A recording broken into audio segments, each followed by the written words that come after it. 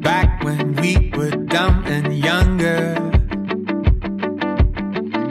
It's been a while since I looked into your eyes and saw starlight, bold bright colors, yeah. When I'm down, when I'm dry, no one else. I would choose you over and over. I would choose you over and over. I would choose you over and over again, again. And after all we've been through, there's no one else for me but you. I would choose you over and over again, again.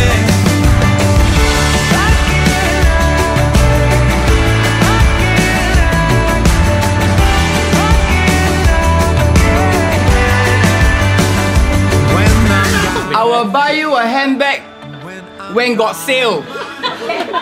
I will always remind you to hang your towel, pay your bills on time, and keep your clothes neatly for you. I will bring you out to eat hot pot when you want to eat hot pot. I promise to never order pizza with pineapples on top, but blueberries can. I promise to never stop taking out your glasses after you fall asleep watching Netflix. I promise to always take water for you before you sleep. I will be patient towards you when you are upset. And the last one, you will always be the prettiest to me no matter how old you are. Save the best for the last.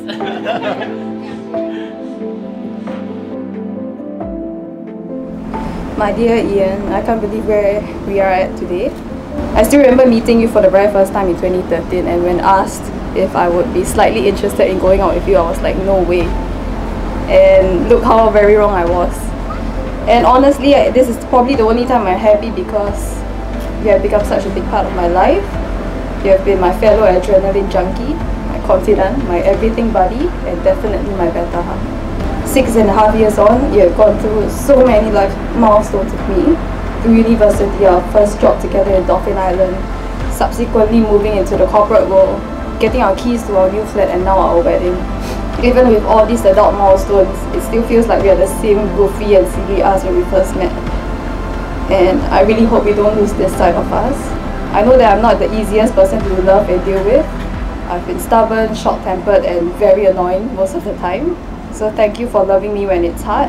I want you to know that I'm very grateful and thankful that I have you by my side as my biggest supporter and critic.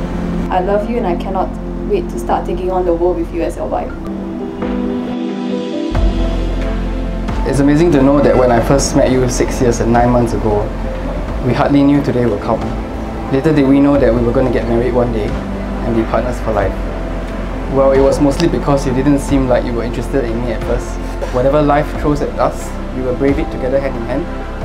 Even if it comes the day where I have to carry you on my back because you can't walk, speak, or scold me anymore. So please, do not get fat.